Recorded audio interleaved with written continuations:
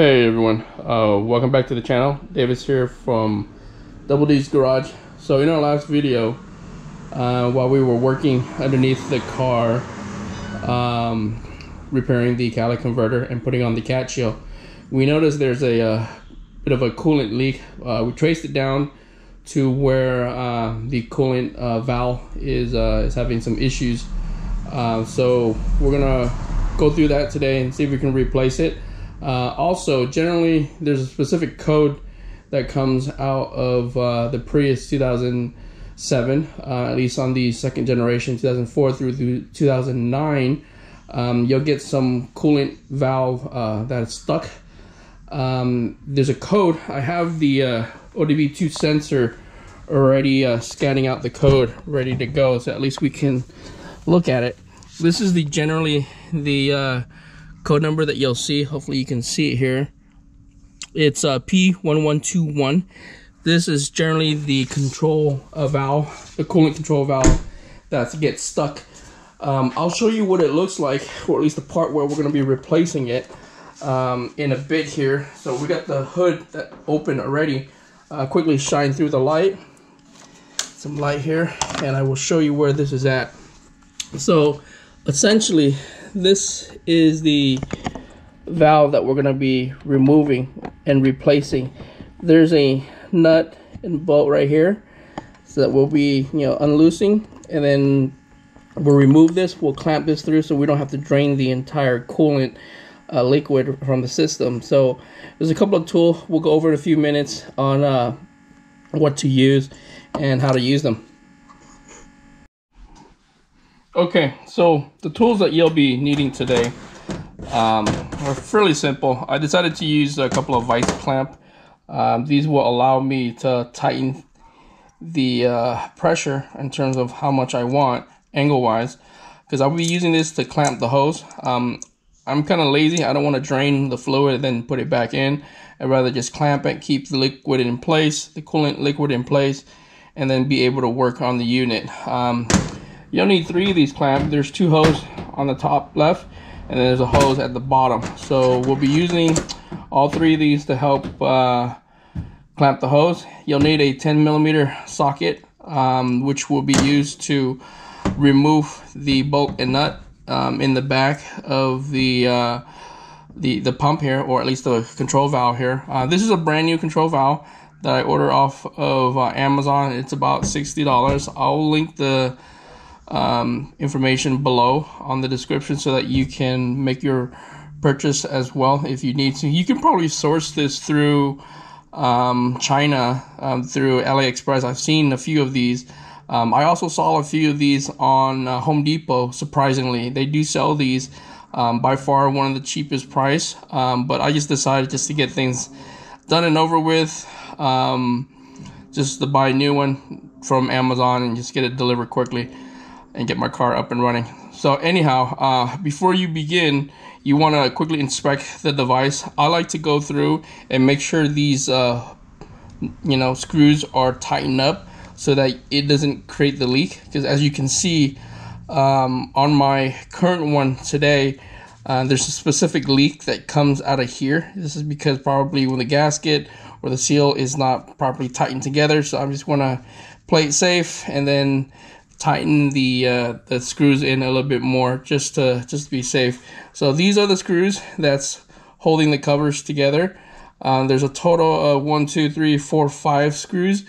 It is a Phillips, so you can use any Phillips. Just quickly tighten it just enough. You don't want to create too much pressure, as it could damage the plastic here. Alright, so this is it. I'm going to quickly tighten the screws up a little bit, and then we'll proceed with the replacement of the valve.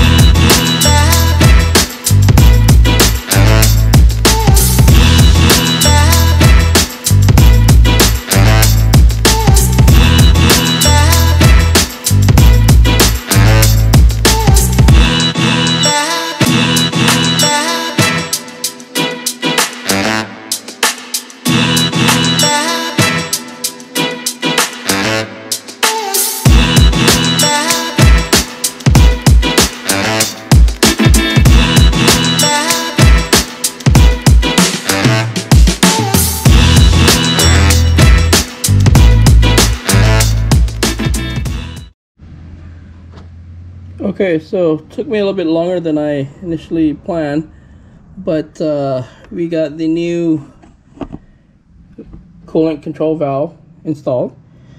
The hose are all backed in. We have one more clamp, which is the top one right here, that we need to put together, and that should be it.